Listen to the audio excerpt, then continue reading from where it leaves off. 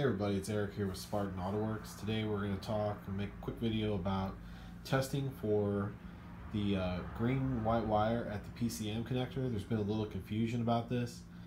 It's pretty simple.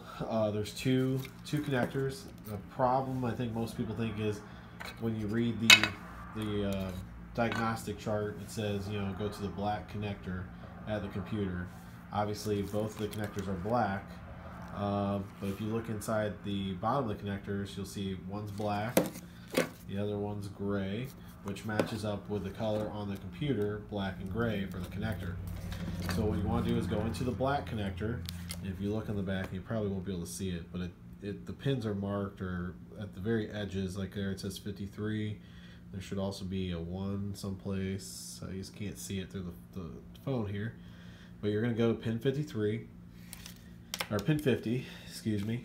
You go to pin 50 in the black connector, which is up here, the green and white wire, and there is where you're going to test for your voltage at either constant voltage, cranking voltage, or for 3 to 6 seconds with key on.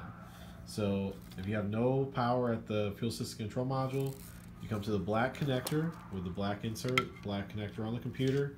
You're going to go to pin 50. You need a back probe. You know, this is a back probe with like an alligator clip on it.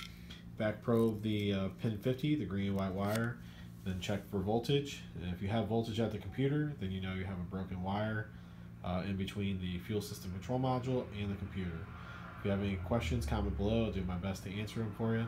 But for clarification, both connectors will be black. They have the black caps that go on top, so you'll have to unplug it, pop off the cap. The test does have to be run with it connected to the computer, so you'll want to close the snap back down to make sure it's you know, latched. Then reprobe it with the connector latched to the computer.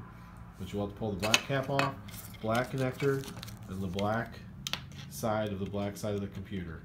And that is what you're looking for. So clear up any confusion. Black connector on the computer, pin 50, green and white wire, check for voltage.